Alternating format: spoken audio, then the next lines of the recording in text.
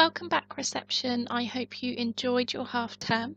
We're going straight back in with our maths lessons this week, looking at capacity.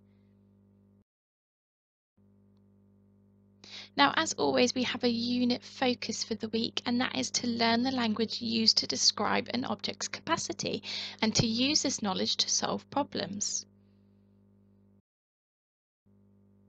Our learning objective is to be able to use language to describe capacity, and our success criteria is that we can explain what capacity is, we can use the language to describe an object's capacity, and we can even solve capacity problems.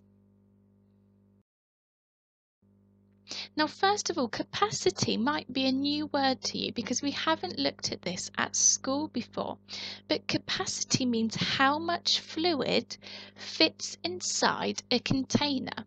Now, fluid again might be a new word to you, and it's something that is a liquid, so something like water or juice, something that moves, so that's a fluid.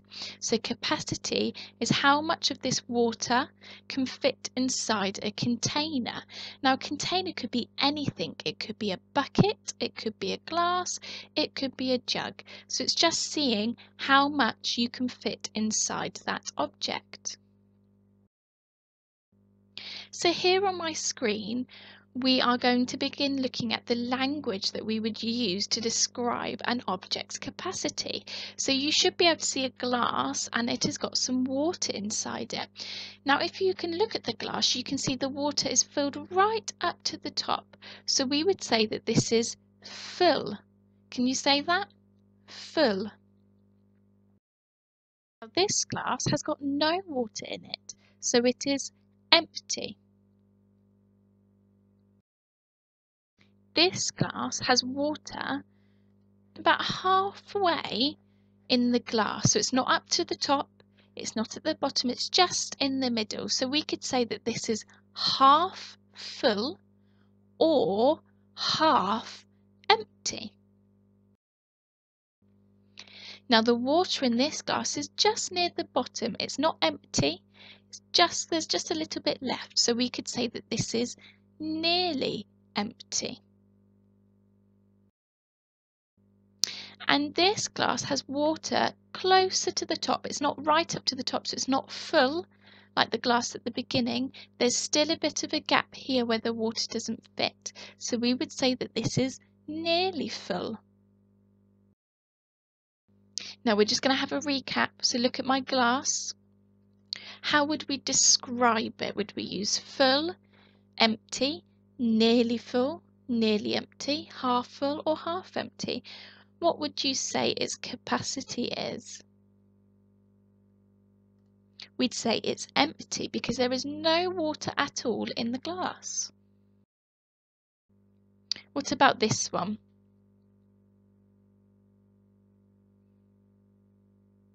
Can you remember the word? Well done, it is full.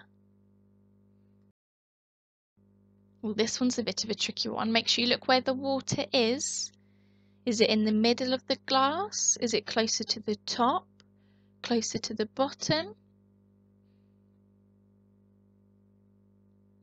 We would say this glass is nearly full. Again, another tricky one. Look where the water goes up to. I'll give you a clue. There are two answers for this one, two ways of describing it.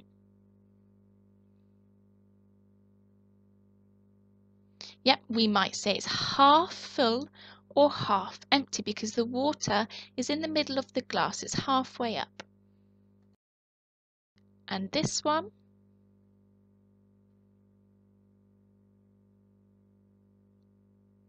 Is the water near the top of the glass, near the bottom of the glass? It's near the bottom, but there is still some water there, so it's not completely empty. So we would say it's nearly empty. Now, if you need to have a practice of those, quite a lot of words we've looked at, please go back through the video again and again till you're really secure with that new language. Now, your task today is that you're going to find some different containers in your home and fill them with some water to show the different capacities. So your container might be a glass, it might be a small plastic cup, it might be a jug, it could be a watering can, a bucket, whatever you like, something that you can put water in. And I want you to have a go at finding the different capacities. So you might fill it all the way up to the top and say that it is full. Or you might make sure that the water's halfway in your container and say that it is half full or half empty. See if you can get a grown up or a brother or sister to ask you to fill up a container half full or nearly empty. So see if they can test you on your language. Now I've put a bit of a challenge question here at the bottom of the screen in green, and it says, even though two glasses might both be full, do they hold the exact same amount of water? And can you explain your answer? So maybe that's something you want to investigate and have a look. So you might have two glasses, they might look different, so make sure they're different glasses, and you might make sure that they're both full, but do they have the exact same amount of the water in them? As always, we're just going to reflect on our learning from today.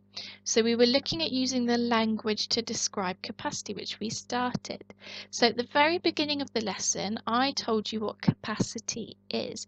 Could you please explain to me what capacity means?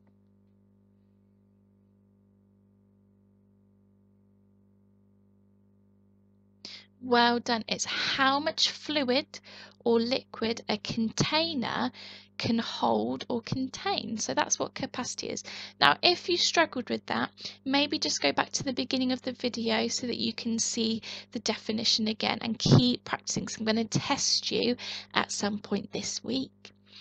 We've also looked at using the language to describe an object's capacity. So that is what you're going to be doing in your task. You're going to be using the words that we've learnt to describe the different containers in your home. And the challenge question just touches on this last success criteria of solving capacity problems. But don't worry if you don't give it a go. We're going to carry on looking at solving problems this week.